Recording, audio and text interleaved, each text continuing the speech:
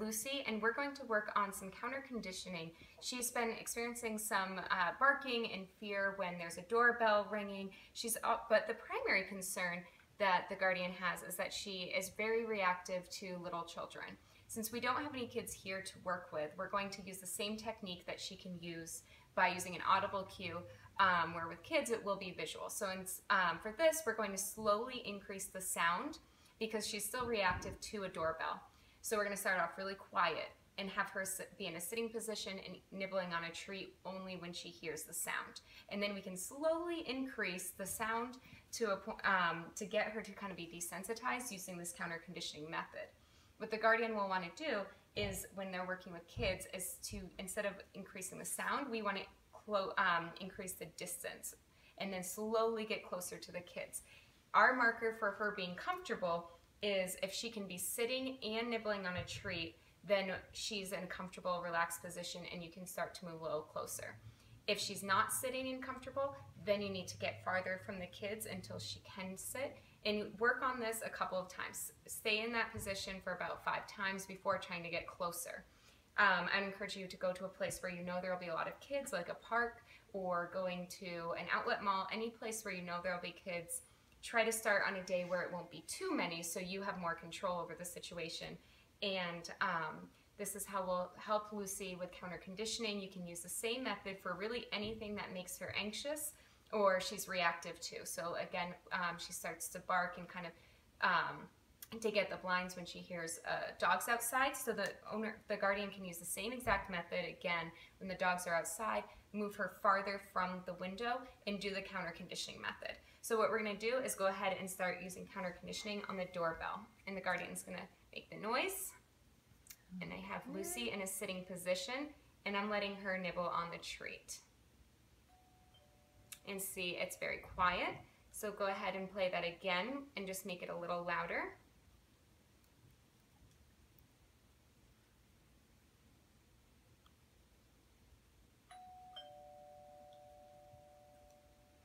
Okay, again. A little louder. Okay, see, now that's something that we had tested this earlier to see when she would start to react, and she was reacting to that level of sounds, and she's still sitting and comfortable. Okay, let's try it again. Try a little bit louder. Okay, she's still nibbling on the treat. Lucy. Okay, go ahead and do it again. Let's do it a little louder.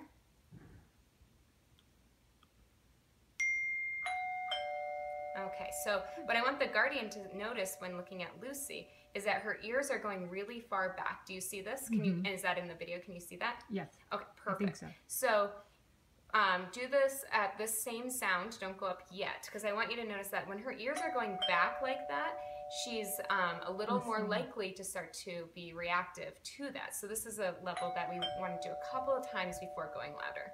Okay, she's starting to relax a little bit. Let's try a little bit louder. Do you see how she stopped eating that time? So that's about at the threshold that we want to get to today. We want to end on a good note. Let's do it one more time. 1 second. Let me get her attention. Oh, she dropped a piece on the ground. Okay. Oh dear. I don't know what it just did. That's okay. We stayed good. I had the treat going. Try one more time, and so we can end this on a good note. Perfect. And again, just notice how her ears went by backwards. And that was her just kind of showing that she's a little more stressed by that. So we've reached about the threshold we can accomplish today. Each time that the guardian works on this type of an exercise, when you begin again and you're going to start it, we slowly increase the sound over time. You're going to want to go to a sound level that's lower than we ended on. So start about that mid-range, and then you can slowly start to work past it. So kind of like a relay race. So the highest sound you get to on the last try that she's successful at, when you go to practice again, go a little bit quieter. Or with the kids, you get, say, about 5 feet from the kids, and that's where you ended and she was successful. Next time you go out, start around 6 feet away from the kids and make sure she's successful before you start increasing your distance. So that's how we're going to use counter conditioning to help Lucy overcome her barking and anxiety towards sounds and children.